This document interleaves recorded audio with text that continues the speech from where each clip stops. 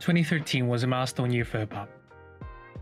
Not only did it give us a beloved set of projects churned out by well-acclaimed perennials, it was also a year that hosted the breakout works of many up-and-comers that would eventually reach superstar heights in the industry today.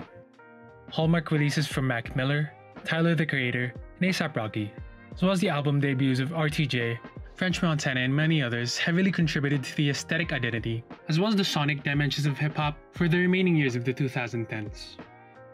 What I believe to be the true creme de la creme of all the cream in 2013's hip-hop scene came from a scruffy, Letterman jacket donning, 22-year-old kid from Southside Chicago.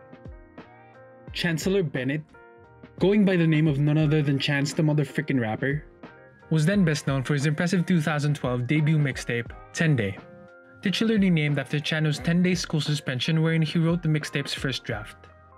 He followed up on his phenomenon with the release of his now beloved sophomore mixtape, Acid Rap. The 14-track project ran with an almost honey-like consistency, as well as a lingering touch of youthful wooziness.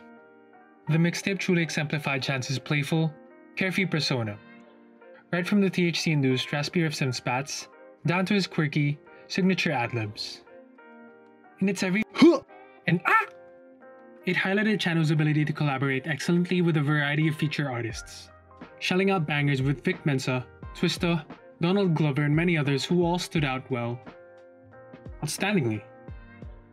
I also give high regard to Chance's writing in this project, as it's stringed out like good mozzarella in this deep dish of a mixtape. But perhaps the most acidy asset of the project would come from the indelible, acid jazz-infused production style of the album, engineered by the likes of Nate Fox, Brandon Deshay, and Ludwig Göransson.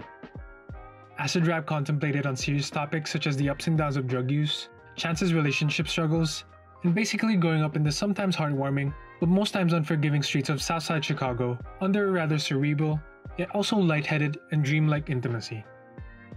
The cult influence of this album alone is also something to look up to. I mean, to this day, I'm pretty sure Cocoa Butter Kisses still remains a staple in everyone's Get High playlist, even though no one wants to admit it. In fact, most people would agree that Acid Rap is still Chance's best work by far. You'd kinda understand seeing these opinions if only they came out in 2013 or back in 2016 at the release of Coloring Book. But it's already 2021, and much of the public's opinion surrounding what Chance's best body of work was by far has barely tipped, if any at all. This should lead anyone with a sane mind to wonder if there's something amiss with Chance's work post-Acid Rap. Perhaps he flew too close to the sun, or perhaps he's just a victim of his own hype. Perhaps he cursed himself in declaring the words, "I met Kanye West, now I'm never gonna fail." Was Chancellor Bennett destined to succumb to the problems he's experiencing now? Or is his titanic fall merely a result of massive misfortune and maybe a hint of misfire on Chance's part?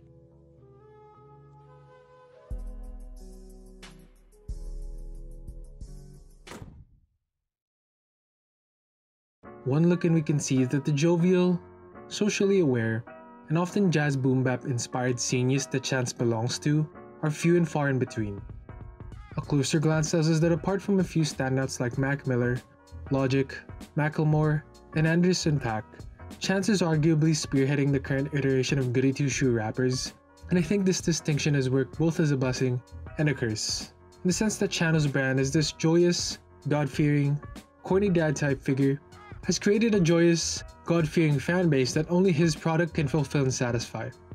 The curse part, however, would fall on the concept of career structure and Chance's ability to plan for the future. A Western University study authored by Christopher R. White analyzes the careers of rappers and how they garner and maintain success for a certain period of time, finding that the most successful rappers are the ones who have gained the most of what is called cultural capital, which is basically clout based on how I understood it and can utilize that influence into something tangible and maybe countable into assets. You can read more about it in the link in the description below. Chance has had the burden of converting the massive amount of cultural capital he has amassed in the past, with the success and acclaim from his free mixtapes, into what is known as economical capital, or basically cash, money, the big bucks. On the other hand, as the head honcho of his lane, Chance was also had a chance to strike gold on some more cultural capital in carving a career path that's been rather unexplored and untouched. Chance does try to make amends with both choices in trying to upend the aforementioned curse, but let's see if it works out for him in the long run. 2016 was another one of Chance's marquee years. He rediscovered his faith, which played a huge role in the themes of his Grammy Award-winning mixtape and ad-lib fest Coloring Book. While the earnest beauty of acid rap relied on Chance's way of cultivating nostalgia and reminisce, Coloring Book's ode to Chance's faith and devotion made the album welcoming and warm to the touch, and everyone was there to experience the glory. We also got to see Chancellor at the forefront of Kanye's The Life of Pablo in both performance and writing. His verse in Ultralight Beam was the feature that I believe, at least for the hype of its time, canonized Chance's future as the future of hip-hop. When Chance declared the infamous line, "I met Kanye West, now I'm never going to fail," I met Kanye West, now I'm never going to fail. It was such a perfect quip, because how can you not say that if you were this young man who just met his idol a couple years back, only to be plucked again and carried up in the air like frickin' Simba in the opening track of one of his best albums ever, and you, my friend, get to help as well. Since then, he's gone on to feature for almost anyone with musical prominence, showcasing his immaculate tag team skills in each track. One highlight that truly expanded Chance's growing influence in the mainstream media was his appearance in DJ Khaled's 2017 single, "I'm the One." While it wasn't the craziest, most over-the-top crossover ever, and with Chance still being able to deliver his signature performance, the hit certainly signified a huge step in how Chance has decided his career to go, from this beloved Chi-Town underdog to the sort of generic, hip-hop type mogul that kind of underplayed some of Chance's unique and charming traits noticeably. Some of Chano's features would suffer from being a bit lackluster compared to the end product of his first 3 mixtapes. But even then, the juke jam could not be stopped. In the midst of all this, Chance would also make a huge number of guest appearances all over TV, in comedy shows like SNL, Ellen, and James Corden, as well as taking a judging position in the Netflix reality series Rhythm Plus Flow. This shift from someone who once used an authentic, grassroots approach is what I think ate away at the cultural capital he once had that we previously discussed. Such decay in prominence would culminate with the release of his much-awaited debut album Big Day in 2019. Do I even have to explain how certifiably butt-cheek the album was? This album lacked no juice or jam whatsoever. Whatever warmth and comfort that the nostalgia of acid rap or the faith of Coloring Book provided was replaced with an air of invasive preachiness, and the result was a very clunky 77-minute and 10-second deformity. I mean, for someone who once said that he doesn't make songs for free, he makes them for freedom, this has been Chance's most unexhilarating, unliberating work so far. I mean, where's the guy that made Sane Drugs? With Coloring Book, you had a winning formula of comfy gospel hip-hop that was fun, relatable, and had some complexity to it. But Big Day turned that formula into absolute gibberish. Not only were the overall thematics of the album so suburban, confusing, and alienating to his overall fanbase, it was clear that from performance-wise to penwork-wise, Chance just didn't reach the quality benchmark he used to set from his previous works. I actually remember a time when being a fan of Chance was something you could actually brag about, and I swear you wouldn't get clowned all over Twitter for it.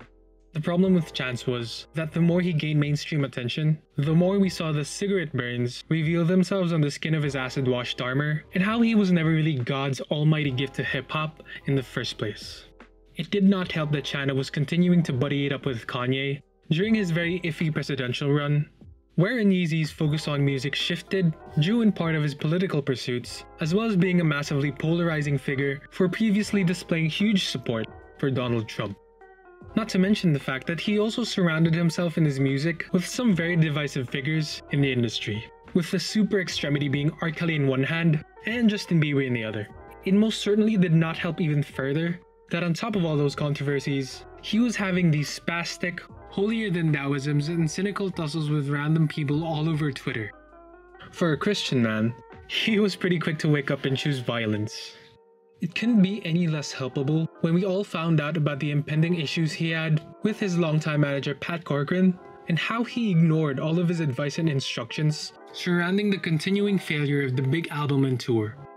For this issue, I actually recommend a really good video by Volksgeist on Chance's fall.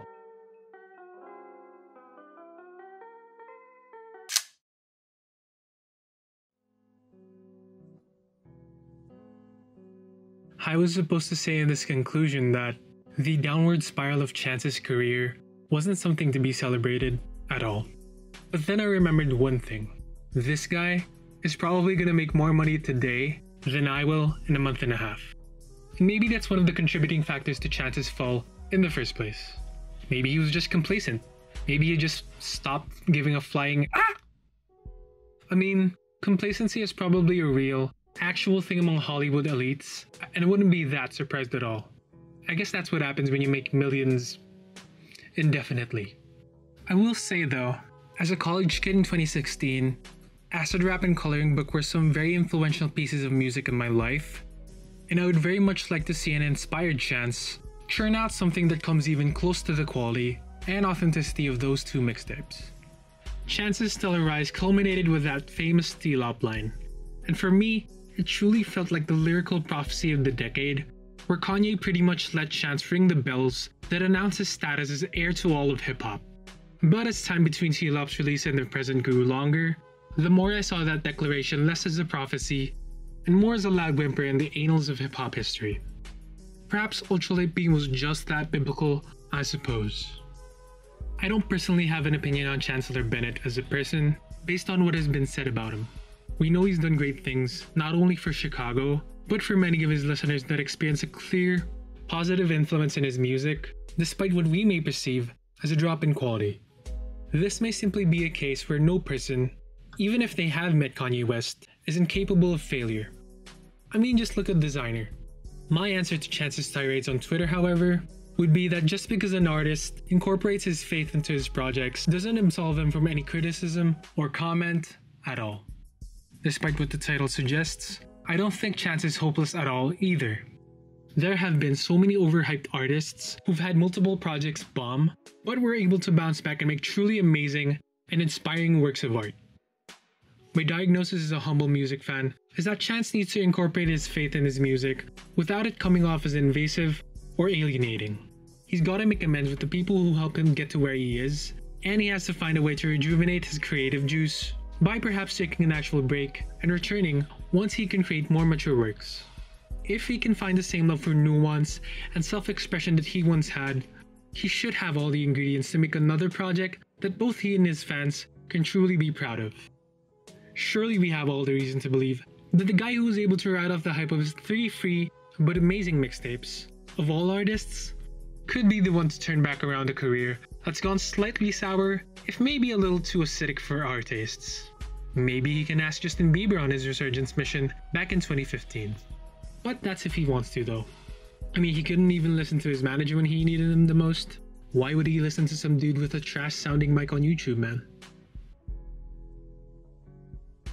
So do you think Chance still has a chance in hip-hop's future? Or has Chance's chance slipped away? Do let us know. Leave a like and a comment down below once you've had the chance. And we're kinda new to this YouTube thing, but we'll certainly take the chance to do our best in all our chances. Thank you, and